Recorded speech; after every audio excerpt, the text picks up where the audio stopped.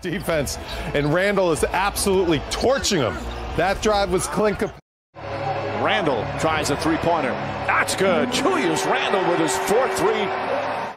It's Burks. Burks tied up. Randall tries a three.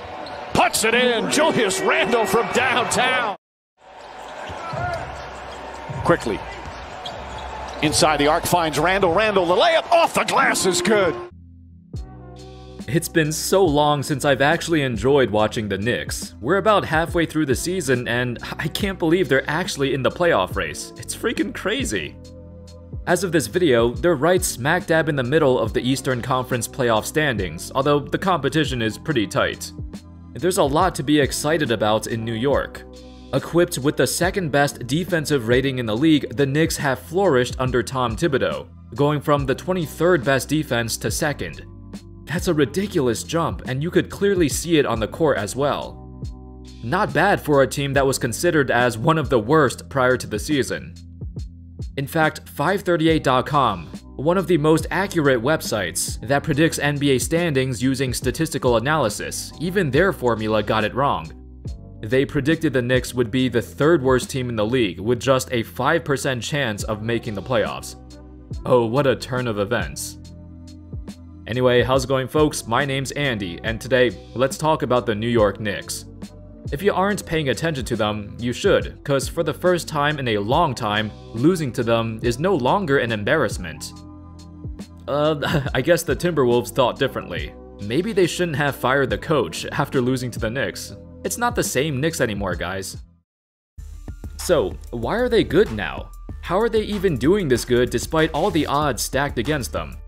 Well, let's just take a look at the roster first. On paper, they didn't make any significant changes in personnel, but the most important player has been Julius Randle, who blossomed into an all-star for the first time ever. Throughout his young career, he's always shown flashes of that star potential on the Lakers, on the Pelicans, but he couldn't find a home until he got to New York.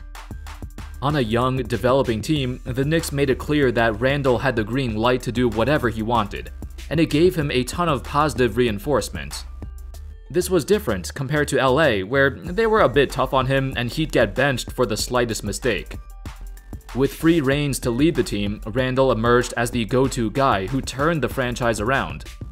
But for him, he knew everyone had it in them all along. Ever since the beginning of the season, Randle enforced himself as the leader, and he was very vocal about his goal of bringing the Knicks back to the glory days. When a reporter asked him what changed in his mentality, Randle gave credit to his assistant coach, Kenny Payne, who was also his mentor back in college at Kentucky. Randle stated, "He's a guy who pushes you to your absolute limit, further than you think you can go. He taught me how to be a good teammate. He taught me really how to work." But besides Randle, the Knicks over the years have made some subtle yet solid moves to get them to where they are now. This process started back in the summer of 2017, when Scott Perry took over as the general manager. Almost immediately, his first decision was a massive deal. Carmelo Anthony, the face of the Knicks, was traded away to the Oklahoma City Thunder. It was a trade that was kind of unpopular at the time. I mean, we all knew Melo was washed up, even Knicks fans knew that. But the trade was unpopular because the Knicks barely got anything back. It was just Enes Kanter, Doug McDermott, and a 2018 second rounder. That's not a lot for trading away your franchise player. However, it was that 2018 second rounder that turned out to be a gem. Perry used that pick to draft Mitchell Robinson, who's now a massive part of the team's success. In early 2018, Perry made another low-key trade that was also unpopular back then. Willie Hernangomez just had a decent rookie season, and he was showing some promise. But Perry used this as a chance to capitalize on his value. Hernangomez was traded to the Hornets in exchange for 2 second-rounders. Perry then used one of those to move up in the 2020 draft, trading it to OKC for Emmanuel Quickley, along with another first-rounder he got from flipping Marcus Morris. Then he used the other second-rounder and packaged it with Dennis Smith Jr. in exchange for Derrick Rose from the Pistons. Both Quickley and Rose have been huge, a massive boost to the bench, which for the Knicks was previously a weakness. Rose had a great stint in New York before, and he just fits well on any team coached by Thibodeau. The 2019 offseason was by far the most important one. As Perry signed Randle, he drafted RJ Barrett and signed Elfrid Payton and Reggie Bullock. All of them have fit together perfectly, and these moves gave the Knicks a sense of identity. When Tom Thibodeau became the head coach a year later, that was the final piece of the puzzle. As I mentioned earlier, this team's biggest advantage by far is their defensive prowess. They're holding teams to the lowest field goal percentage and three-point percentage in the league. Opponents are shooting an abysmal 32% from 3 against the Knicks.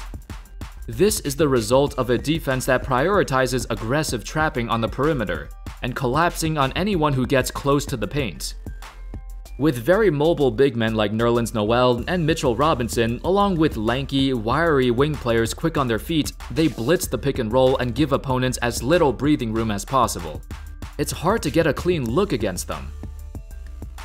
This aggressiveness is reminiscent of Thibodeau's old Chicago Bulls, but the quickness and switching ability is similar to that of the Miami Heat during the LeBron James era. Although the Knicks have been a great defensive team for the entire year, they flew under the radar for a while. They got better, everyone saw that, but most fans still didn't care at all. Just like every other good thing that happens to the Knicks, people thought this was just a flash in the pan. That would change in early February, in a game against the Portland Trail Blazers. A game that made everyone realize, alright, the Knicks are kind of a problem. In the last 2 minutes of that game, the Blazers did not score a single point. After the game, a reporter asked Lillard, "What on earth happened near the end of the game?" Lillard responded, "Did you see how hard they were trapping me? I just thought they were aggressive. They obviously wanted to send a lot of attention to the ball." Blazers coach Terry Stotts noticed how hard it was to score on them, and it surprised him, considering the Blazers were one of the best offensive teams in the league. He said, "There's not one particular thing when you look at the analytics, which everybody does, that there wasn't one thing that really stood out other than the fact that teams do not shoot the ball well against them, which is ultimately the best metric to have. What I see is a team that plays hard, they play physical, they're active, they're aggressive, they go after loose balls, they're a hard-nosed defensive team." While the Knicks have been playing this style of defense all season long, it was that game against the Blazers that put them on the map. The rest of the NBA took notice. Teams started to realize the Knicks are not a joke anymore, guys.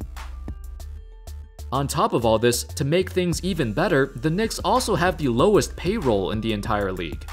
As of the 2020-21 season, they've only got $95 million committed to their entire roster. That's $15 million below the salary cap. That's such a breath of fresh air. If you've been a Knicks fan for a long time, you remember all those years where they'd be like millions over the cap, and yet still on the outside of the playoffs? That was all so frustrating. Now, to be in this new situation, it's amazing. There's so much room for them to develop and sign other players, and perhaps, when more and more players become aware of the good things going on, they'd be more willing to join the Knicks. Despite being the mecca of basketball, the Knicks' reputation has fallen off over the years. It's only now that they're finally becoming a respectable team once again. Of course, there's always some critics amidst the success. While the Knicks have shown significant signs of improvement defensively, they're still severely hampered on offense. In fact, they've been in the bottom 10 in offensive efficiency for the entire year, and it's been that way in previous years too. I don't think it's gonna change either, as it's not a priority. Besides Randle, they don't have any other consistent go-to options, and frankly, just not enough good scorers who can create their own shots. Not enough firepower. So far, they've made up for it by sheer hard work, relentlessly crashing the glass and simply outworking their opponents. But talent-wise, they're not there yet. On one hand, they're greatly exceeding expectations, and they're finally a fun team to watch. On the other hand, they're just a ragtag group of guys who are overachieving under a great defensive system. From a roster standpoint, there's still a long way to go. They got the work ethic, but if they want to contend in the near future, they'll need more raw talent. Whether it's through a draft or gathering other young assets that other teams don't want. Just don't trade away all of your young players like you did before. Hopefully, the young guys will continue to develop. Anyway, that's all folks. That sums up this incredible turnaround by the New York Knicks. It's been a wild ride for the franchise, but there's finally a glimmer of hope at the end of the tunnel. It's a great season to build off of, and we didn't know how Thibodeau would change the team, considering his shaky tenure in Minnesota. So far, it's looking great. What are your thoughts on the Knicks? Do you foresee them making the 2021 playoffs? If so, how far do you think they'll get? I don't think they're on the same level as the more proven teams of the East, but they could give anyone a run for their money. Anyway, thank you all so much for watching. I hope y'all enjoyed the video, and of course, as always, I'll see you next time. Peace.